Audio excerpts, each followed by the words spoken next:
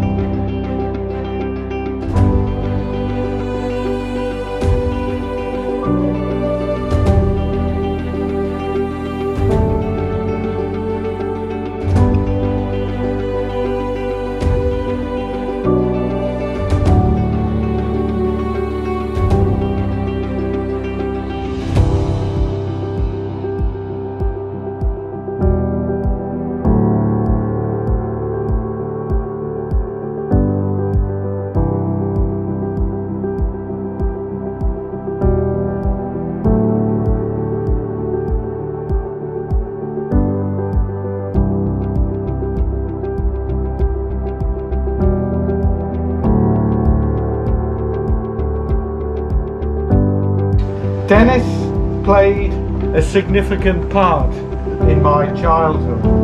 Over the 3 years the two families were together in Malaysia, we spent a lot of holidays and weekends together. And during that time, Dennis was like a second father to me. Dennis and Marlene lived in a house on the beach in Malacca. It was idyllic, really. And I have very fond memories of being there. Throughout my childhood, Dennis played a big part, and as I said already, was almost a second dad. Whether it was fishing, going to the test match at the Oval, flying model aeroplanes, which he enjoyed, I think, as much as I did, or improving my sex education. He was always irreverent and great fun, and it's a privilege to be here this afternoon, invited to be with you and to tell you a few stories about yourself.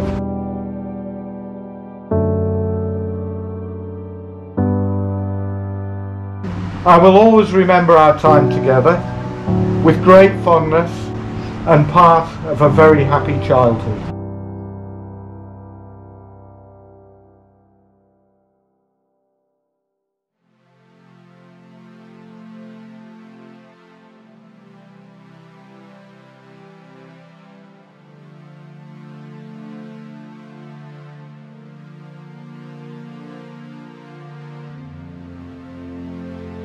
I started at the village primary school when I was 5. I did quite well at school and I won a scholarship to Skinner's. I started at Skinner's in September 1944. There I got my school certificate, played in the school first 11 cricket team. I was a keen footballer. And during the 49-51 season, I played football for St Paul's Rost Hall under-18 team. We won both the local league and the cup for 2 years running. I entered the RAF for national service in December 1951, and after basic training at Padgate, I was stationed at RAF Bentley Priory. During my time in the RAF, I took part in the Queen's coronation parade.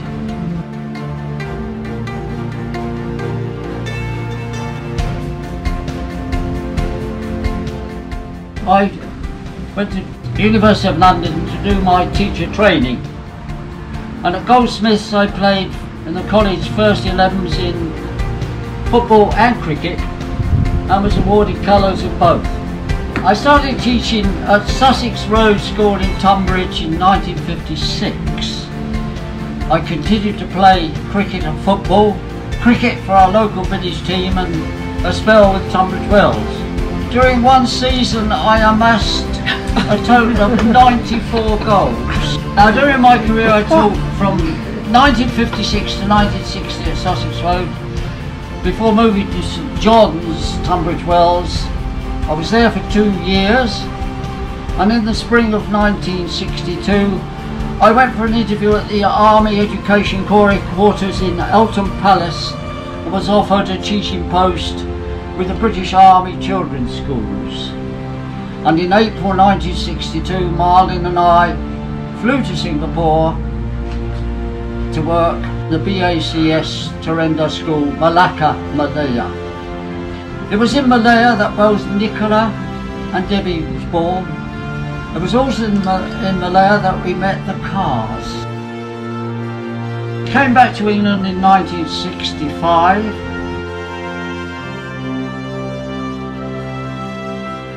During my teaching career I gained a Bachelor of Education degree from the University of Southampton, a Master's degree in Child Psychology from the University of Kent.